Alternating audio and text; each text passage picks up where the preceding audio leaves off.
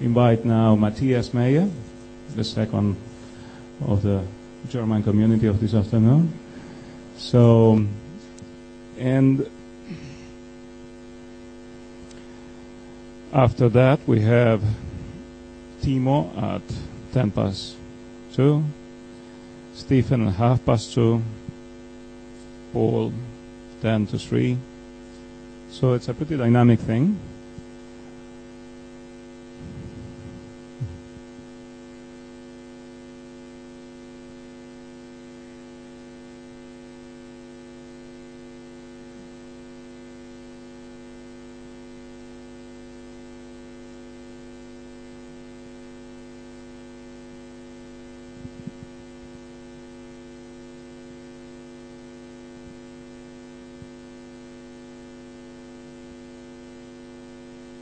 Matthias is on Victoria University and now at the MacDamie Institute, originally from Germany.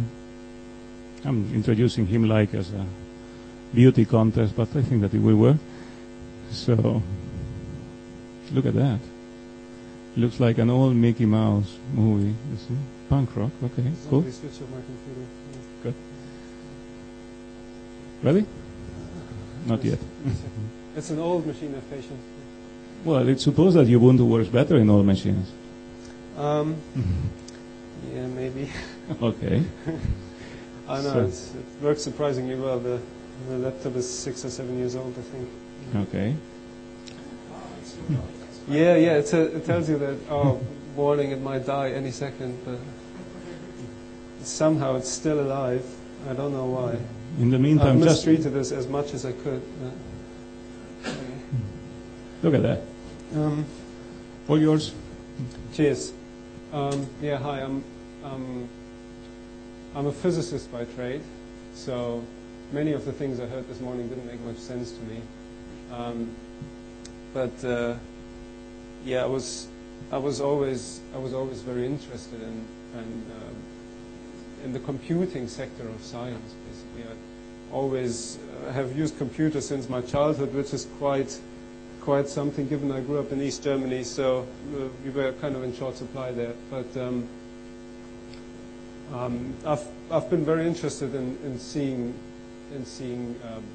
high performance computing becoming accessible more and more on the office machine I have, basically. So there is a big interest at the moment in science and getting in computation. Everything is becoming computational. Computational biology, computational physics, etc., etc.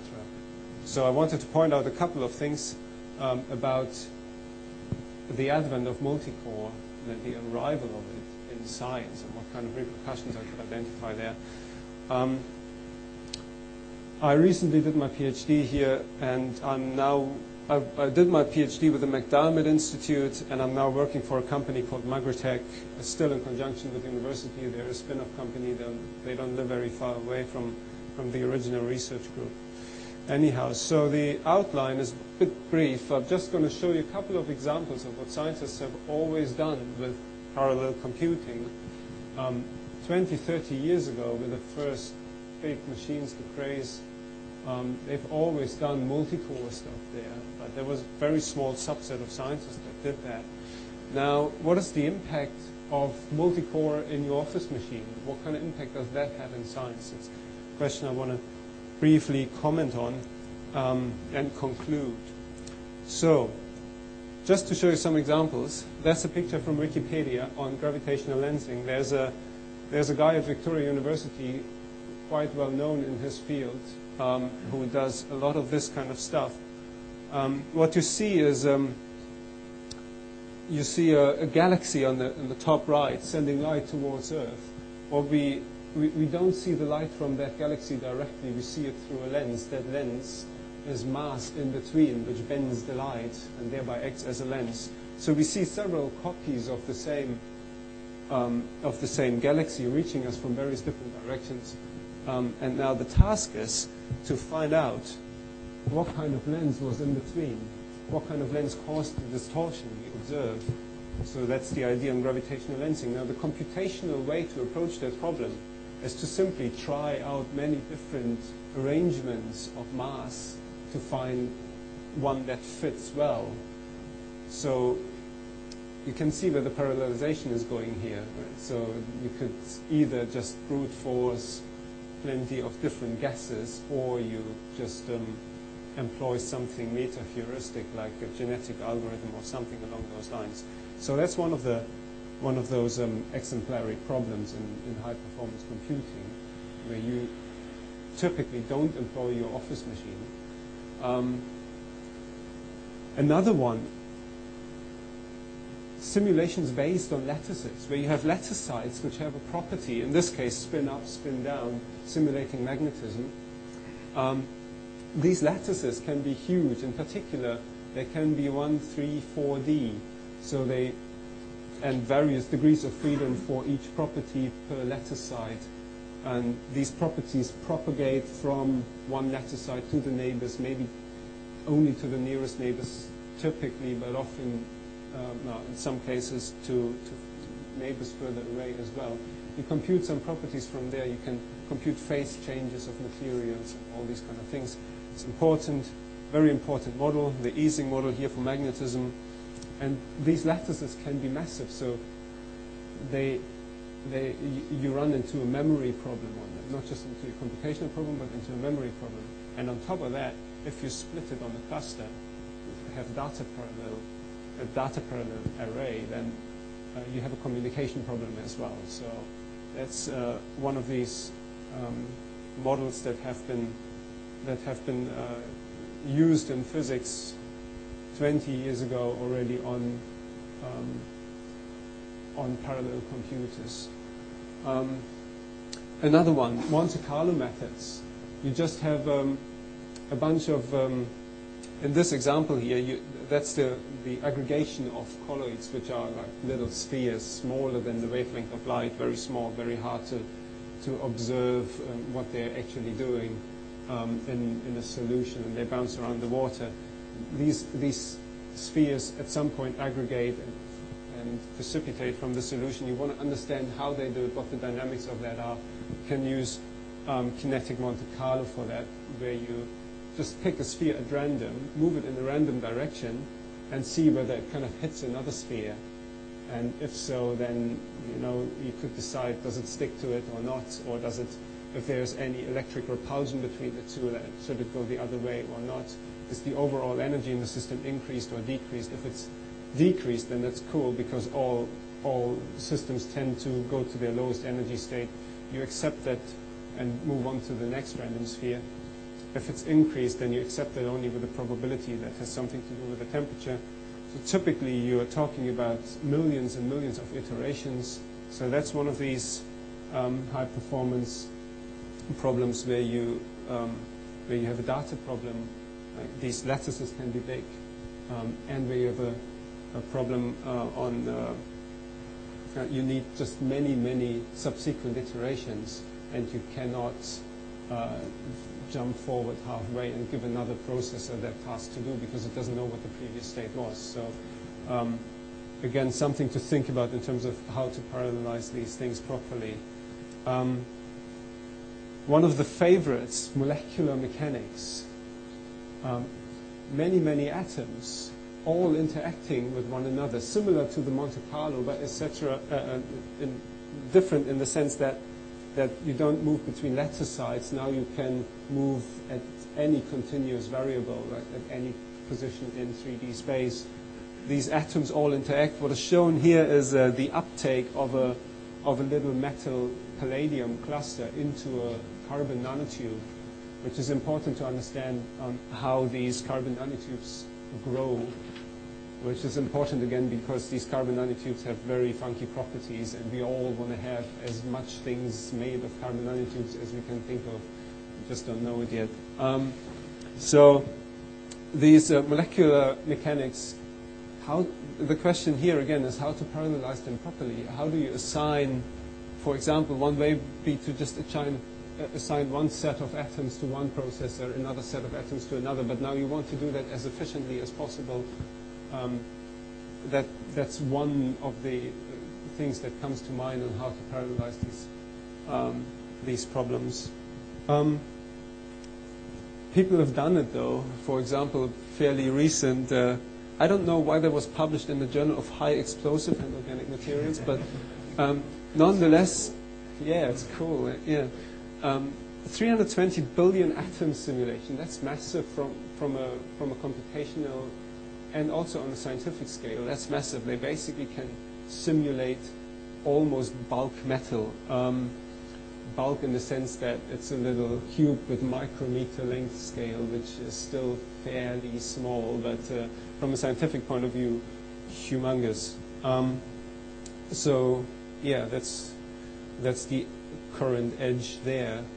Another one, quantum chemistry. Sounds funky, but what it is you use quantum theory to simulate chemical properties of molecules, for example. This is a molecule, benzene thiol. What I plotted here are various different isosurfaces of the overall electron density. It's actually not just plotted. I used Blender as well. So you simulate the electron density. You can infer from the electron density a large amount of properties. You can apply perturbations, like how does that density change if you apply a field in one direction or an electric field in the other direction. What happens if one of the natural perturbations, one of the natural vibrations in the molecules is undergoing? What kind of perturbation do you see then? You can compute what color the element has, what wavelength it scatters, etc. So we can learn a whole bunch of things. We can even compute things about molecules we can't synthesize, so that we don't know whether they exist, basically, except in the computer. We haven't managed, chemists haven't managed to make it, but we know, potentially it's out there. The problem being, with all these problems, that some of them, what I've shown you obviously are the results, so we can compute them. But in basically all of them, we wish for more. We basically say, hey, I want to compute a molecule that is 10 times that size, and I want to have it sitting on a lattice of metal atoms that is a micrometer wide or something like that on each edge. So at the moment, that's completely out of the question at that level of theory. And these algorithms, some of them scale well, some of them scale not so well. There is a huge amount of work to be done in terms of parallelization. It's hard enough to wrap your head around the physical theory. Then applying that to how to compute it is basically the next level. And there's a lot of work that could be done there. So, coming to the second point, highly scientific graph that I drew by hand. The number of people that have a particular computational literacy. So that's kind of the argument I want to make here. There are many problems that we are solving in science. But the question is, should scientists do more? Because if you look at the average person, I would argue you get something like that. You get a whole bunch of people who can find the on-off button, but you can get only very, very few who are going to install GNU on their laptops. Now, with scientists, in relative terms, you'd expect a little bit more. You'd expect a few more to be able to do a little bit of programming, who know Fortran, or who have at least heard that there are more than one, possibly more than one core in a computer. But what you get instead of that slightly darker blue curve, what you get is that. This is what I find you get. You get a whole bunch of people who know the on-off button, who can do Word and Excel, and then it pretty quickly goes into a valley, I call it the valley of willful ignorance, where they basically say, I don't want to know about that. I've got other things to do. Scientists work very long hours, often there on the weekend, and they just want to mask out things that they think they shouldn't be interested in because it's a waste of their time. It's publish and perish in science. You need to publish as quickly as you can and as much as you can, otherwise you will not get your next appointment or not your tenure or whatever. Matthias, the only thing that you need to scale is time. Yes. I hope so. No. But Give me a 30 seconds wrap up and impress us. Right. After what I call that valley of willful ignorance, you get these people over here, which have always been interested in these kind of things. These are the physicists, scientists who've always been interested in computers. So who've done that 20 years ago, basically before things arrived. Now the question is what to do with that situation. One of the key points is education. So my message to you guys is whenever you can identify a problem that can be parallelized, and you have something like threading building blocks or view-oriented this or parallel programming, then why don't you do some outreach and try to get in touch with scientists and say, hey, I know how to do that. I know how to speed up your program by a factor of 10. And thereby I can advocate how cool my system is. You get your publication, and it's give and take. We all win. So that's one thing. Outreach. Please do it if you can. I appreciate it. I'm terribly sorry because running out of time. No, you're already wrong. But what about if you go to the last slide? Right. Straightforward. Right. Okay. So. What I identify as the conclusion, basically, in high-performance computing, we're very strongly problem-dependent on how to parallelize things or not. We need some true computational scientists who only focus on that. You need funding for that.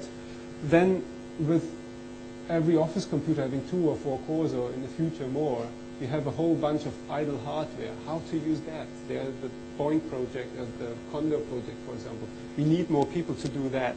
So education will help that, but you need to find funding for that. And one way to do it would be if compute programmers would outreach more to science and say, hey, let's solve that problem. Let me propose you that to discuss this at the birds of a feather. Yeah. And may I ask you guys to join me to say thank you to Matthew.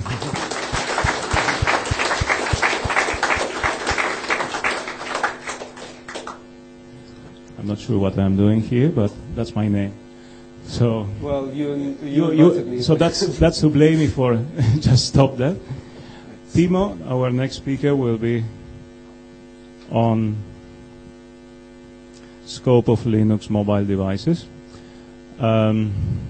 We have this couple of seconds of change with machines, and there are a few guys in the back. There are a lot of seats here empty.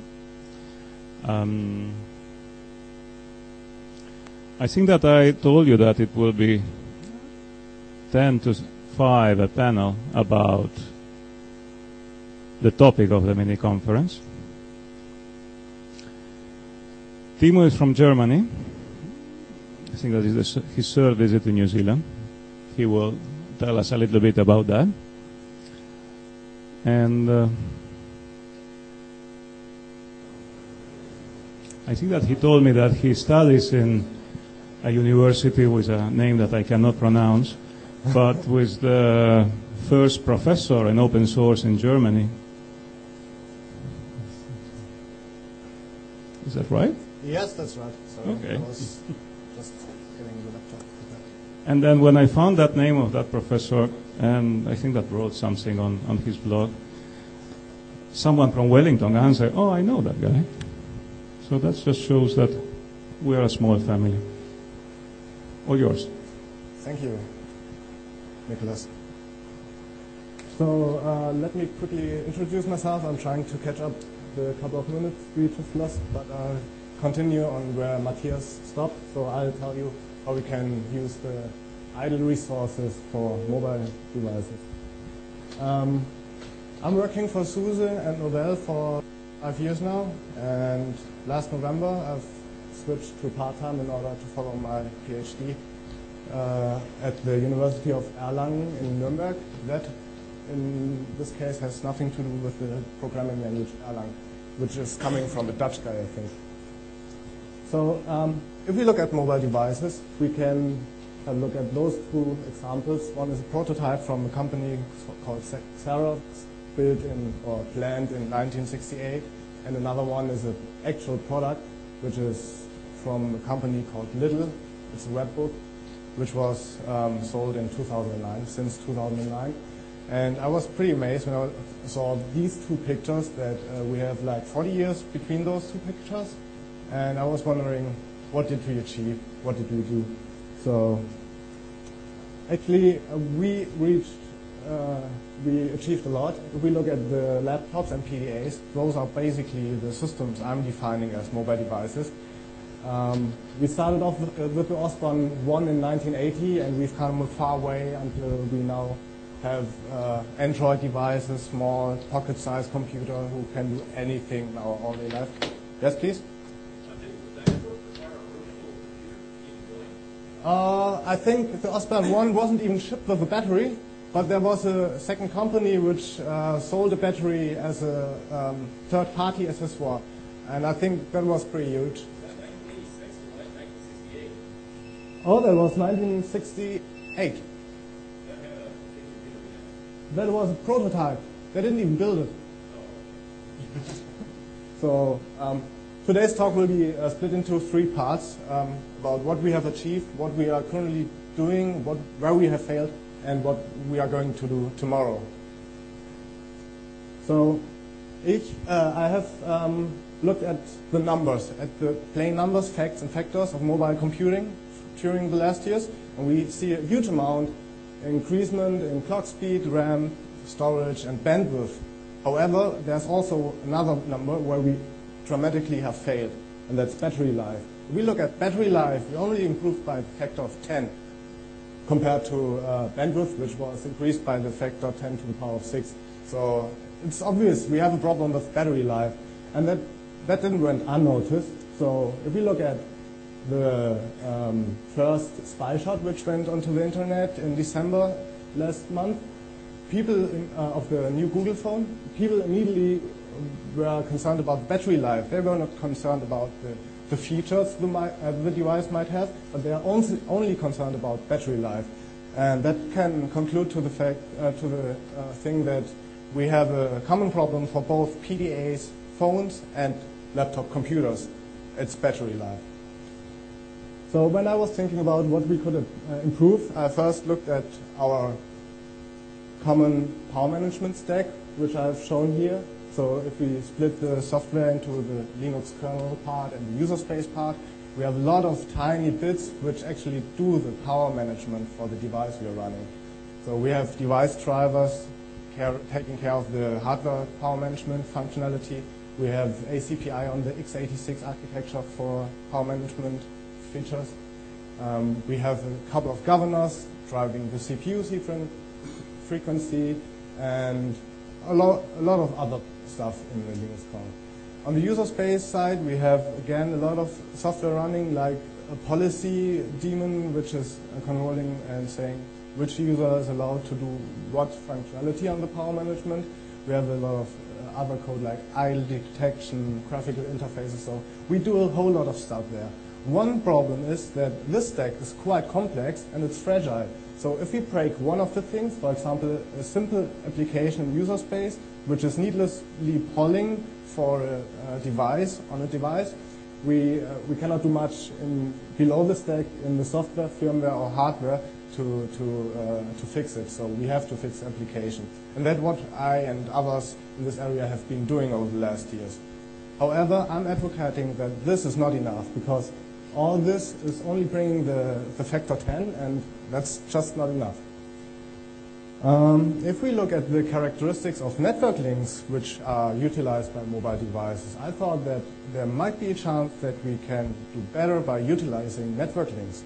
So if we look at the past and present of the characteristics of network links, so it used to be an impermanent connection we had to deal with. It was very low bandwidth, and it was very expensive with regard to money, and that has changed. It has improved. So we have permanent connection to at least one link, like GSM, 3G, Wi-Fi, I don't know what. We usually have quite high bandwidth, so we can really utilize the link. and it's gotten very cheap. So at least in Europe, we are used to a flat rate, so fixed price for a line, even if it's a mobile one. But what hasn't changed is the high power drain of the network link. So whenever we are receiving data or sending data, we always drain a lot of power. Oh, sorry.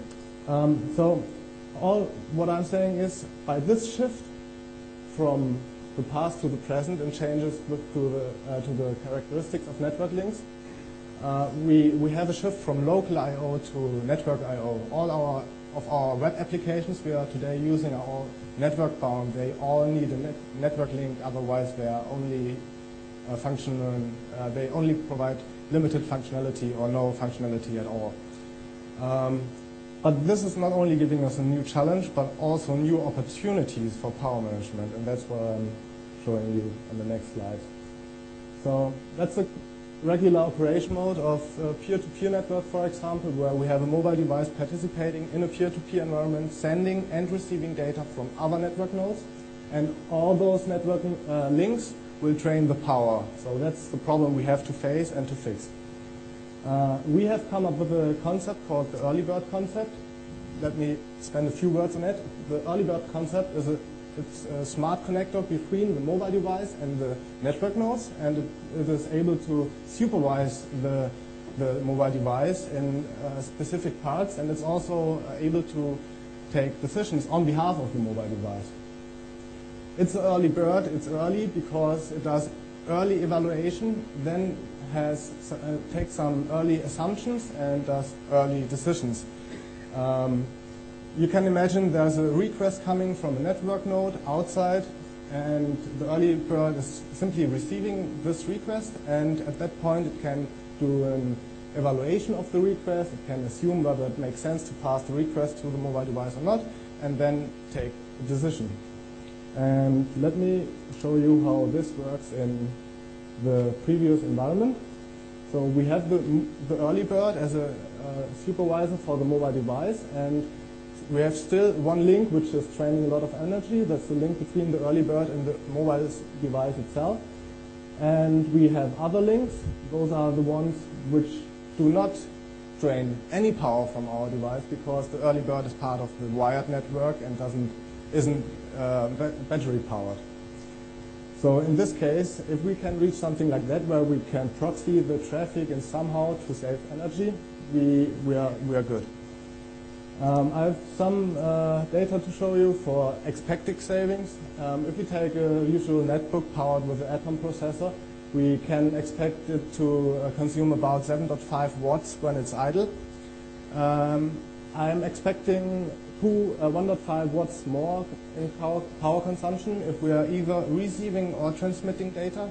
That is not only required for the network link, but also you can imagine that whenever we have traffic coming from a network link, we also cannot stay in a deep sleep state. So the CPU needs to wake up, and a storage device needs to be running, so we have a problem because we need to power more devices of the device. Also, if we are receiving and sending data, I'm just assuming to consume about 10 watts. So if you look at the task we should perform, it's an easy one. Just perform it on a mobile device, and you will see some similar results.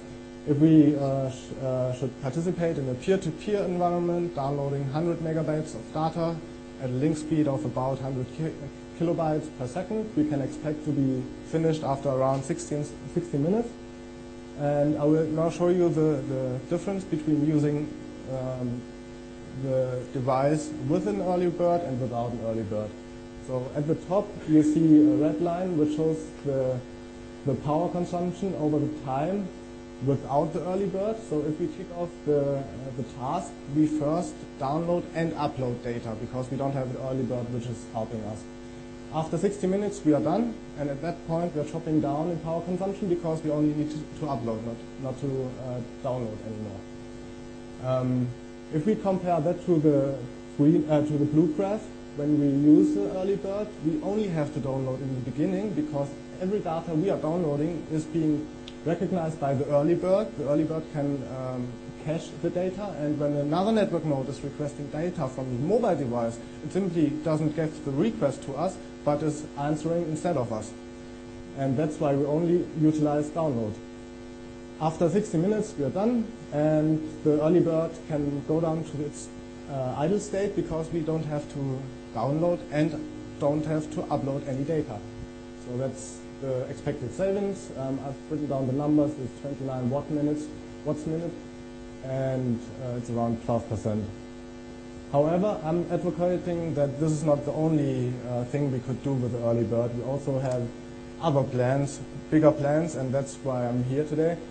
I'm advocating that we should really push out resource-intensive tasks from our mobile devices to, for example, idle computers in the near environment. So if we have some idle computers in this room, you can simply run an early bird instance on this computer and transfer that task to this computer, let it compute, and simply return the result afterwards to the mobile device.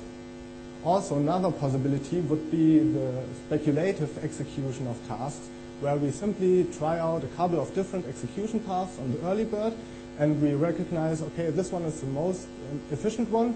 Let's give this one as a scheduling information to the mobile device, and then the mobile device can use that information for the execution, which is either the quickest or is draining the least power. So let me summarize what I've been talking about. First of all, local power management is no longer enough. I'm advocating the use of network links for pushing out jobs to other devices, so we should utilize the resources in our distributed environments. This will help us to gain energy savings, and we can use either those savings for quick execution on the mobile device or longer battery life.